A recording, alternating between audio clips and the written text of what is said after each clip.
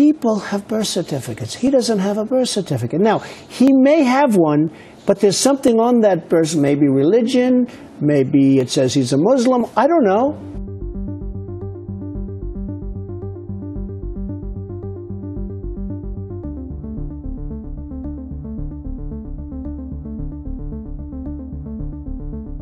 You don't believe that Senator Obama's a Muslim?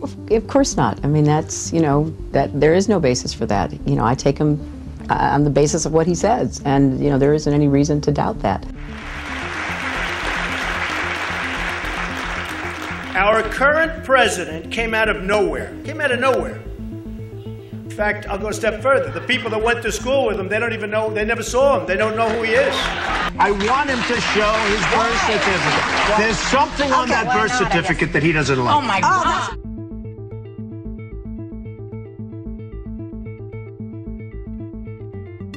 Not Clinton herself or her staff, but her supporters. Some of her passionate supporters were kind of grasping at straws for, reasons he could be ineligible to run for president. Some of them said, well, maybe his father's a foreigner. Maybe that means he's not a citizen.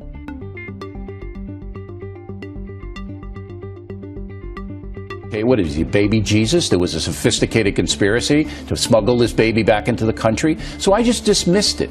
But you made a big deal out of it. If you are going to be the President of the United States, you have to be born in this country. And there is a doubt. We'll look at that. Maybe I'm going to do the tax returns when Obama does his birth certificate. I have watched with amusement. Here it is, right here. And yes, it's the long form. We can get on to issues, and hopefully when I sit down with interviews, people don't start talking about birth certificate.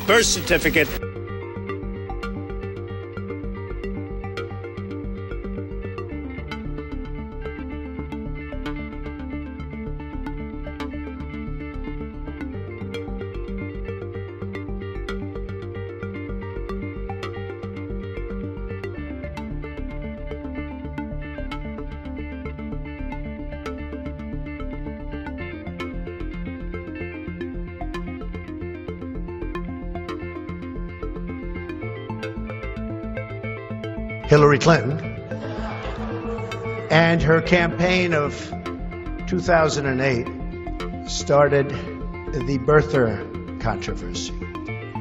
I finished it. Barack Obama was born in the United States, period.